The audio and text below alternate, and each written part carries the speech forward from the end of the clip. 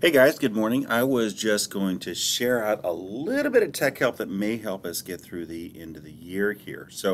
As we're approaching, we're looking for those opportunities to engage kids, but you know what? Some of the academic content is kind of winding down. You're looking for opportunities for kids to explore some different, just some extension of what it is that you're doing.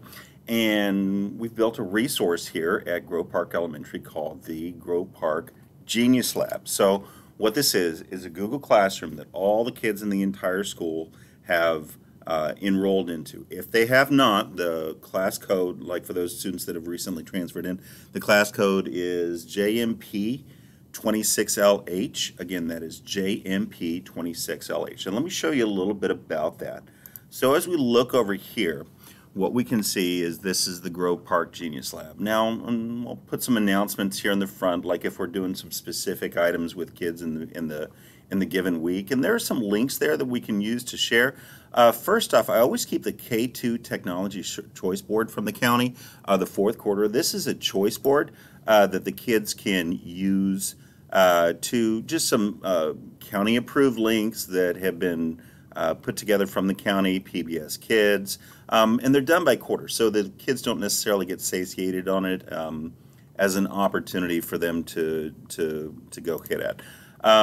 Again, we've got one for K2, we've got a 3 through 6. There's some math multiplication practices here.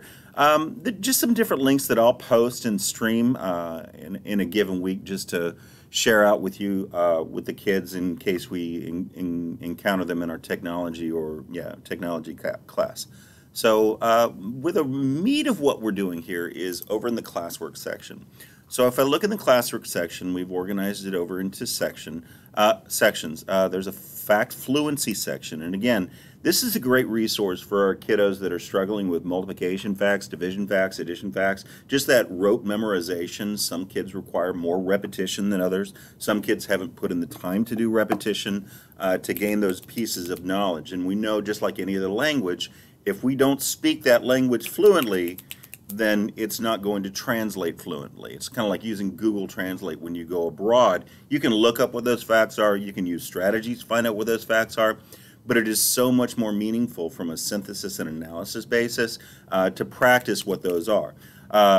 Math time tests are right there. I sometimes have the kids email the results to me depending where they are. More often than not, I'll just have them show me my screen, put out a criterion. Hey guys, you got as much time as you want. Here's a multiplication chart. Let's go get those facts right and reinforce that.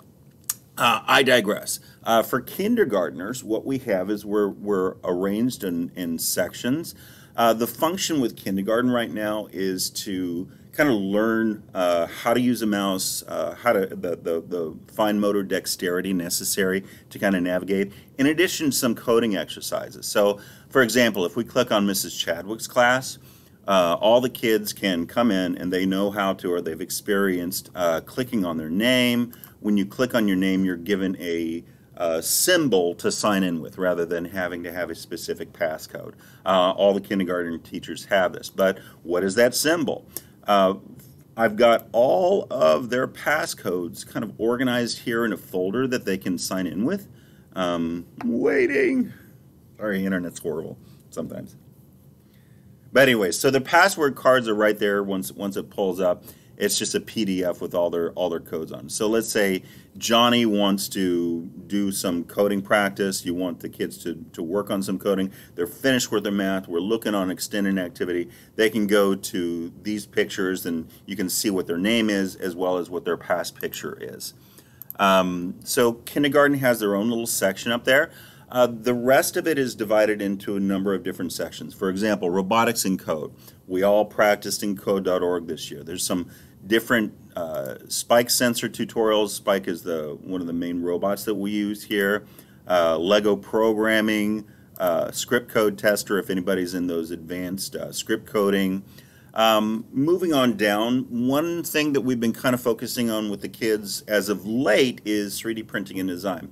And what you can do, there's two sites here. One is called Tinkercad. Now I want you to think about Tinkercad as being like if I told you to make a storybook character, and let's say I wanted you to make that storybook character out of clay. You'd take the ball and you roll up a ball, and then you'd roll up some little legs and maybe some arms and whatnot, and then you'd put those together. Well, Tinkercad is kind of like a digital version of that. In Tinkercad, what students and you can do is you can go over, wait for it,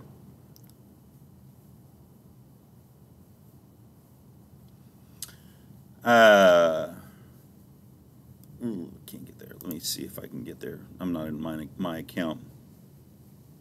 But there are some digital resources like the Learning Center, and you can create, here we are, some different designs that we could use. So this kind of teaches the kids how to bring those shapes, like a clay shape, or in this case a digital shape, those shapes in, and how to manipulate those shapes into larger products that we could take over to a 3D printer and have them print up. Kids love this, but some of the underlying academics behind it is we can use this to teach measurement skills.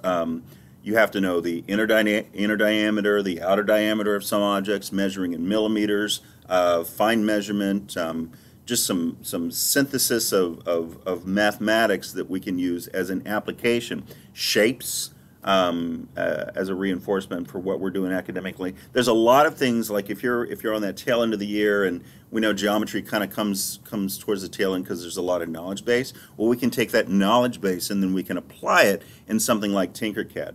And the kids have been enrolled into Tinkercad, and they have that opportunity to work. So we've got a section for kindergartners, a section for robotics and code, a section for 3D printing and design. Drone in flight. So right now the state of Florida is going through a little bit of a comeuppance with the legislation that's come out as far as drone flight is concerned. What they've said is that if we don't have X, Y, or Z drones that are really expensive, then we're not allowed to fly them in class. However, Part 107 of the FAA guidelines say that everybody that pilots a drone outside in the FAA spares. Now, what we fly inside and what we fly outside are two completely different things. But if we're going to fly a drone outside, students and anywhere from a preschooler all the way to an adult have to pass what's called a 107 exam. Really easy exam to get through, but it does take about an hour. So if your kids, maybe they've transferred in and they're looking to do a little bit of drone flight over the summer, even though we can't necessarily teach them how to use the drone on campus right now, what we can do is make sure that they're prepared to go teach, or to explore that opportunity on their own as the situation occurs. There's some other STEAM activities: Chrome Music Lab, Tinkerball, Free Rice. Chrome Music Lab is a great resource for you to use to kids to explore music and how it can relate into a digital world. Tinkerball is a great source for looking at different simple machines and how you can put them together to achieve an objective. Free Rice is an awesome vocabulary exploration. For every vocabulary question that they get right, a grain of rice is donated to a person that needs food. So if you think about how that could all come together, we could make a real difference in this. Contraption blocks, if you've got some extra contraption blocks, if you need contraption blocks, there's a building construction PDF there. If you need some, just come see me and I can get you. Chess, again, if you need a chessboard to borrow. All good critical thinking exercises for you to do. There's those choice boards that are recommended earlier, and some other activities that kids can be engaged in towards the end of the year. So what the whole goal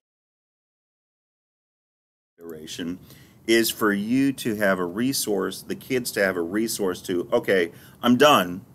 I've got the knowledge, I've got the content. How can I engage in that knowledge? How can I engage in that content? This is a resource that we can be using as these end of the year activities to kind of bring the kids in and show that application of what it is they're doing. I hope that you find this helpful. If you did, please fill out the form that I sent with the link, and have a great day.